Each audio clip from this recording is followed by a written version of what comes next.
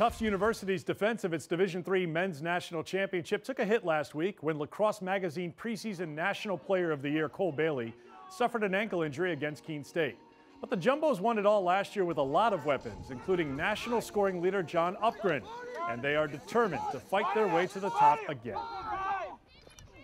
Uppy's unbelievable. He's just a really crafty lefty. Some kids just know how to put the ball in the net, and he's one of them.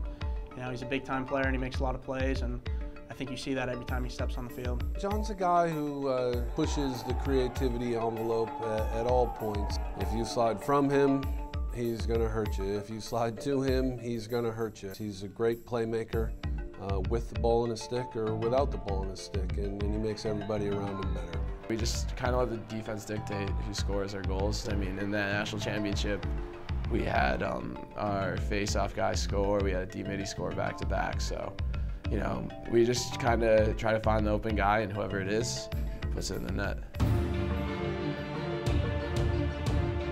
It was definitely a blur. I just remember, you know, I remember the emotion of it. I don't necessarily remember much, but I just remember being so excited and so happy. It was pretty indescribable, that feeling. There's no words to really put on it. It's the ultimate feeling. And I think once you taste that and you get a taste of what it feels like to get there and to win it, all you want to do is get back there and do it again. It says a lot about the guys in the room. You know, everyone's focused. Everyone's here every day working towards that big goal of winning the national championship. And it's great to have it pay off all the hard work that we put in the fall and the spring, and finally to get to the top and then win and achieve that goal is very special. No worries, no problems, no anything, all right? Just go to work, do it simple. Here we go. Here we go, boys. He has the utmost respect from all the players. We all buy in 100% to what he's telling us.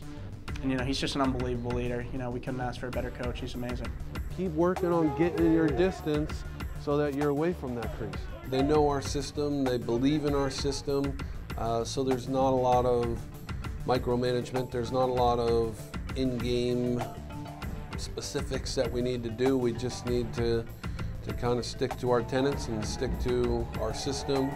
They know it'll work, they know it'll be rewarded. Simple game, one save, one ground ball, let's go back to work. Come on, come on, boys, let's go. Team, 1, 2, 3. Team. It is a new team, it is a new roster, it is a new season, and with that comes challenges, and so certainly coming off a successful year, we need to get that much better and improve every day, just like all of our opponents are, and the target is reality. We know we're going to get everyone's best game. We're used to that, we're prepared for that, but all we can do is just focus on us, work on our fundamentals, execute the fundamentals, and as long as we take care of that and play Tufts Lacrosse, then we're not too worried about what other teams are doing.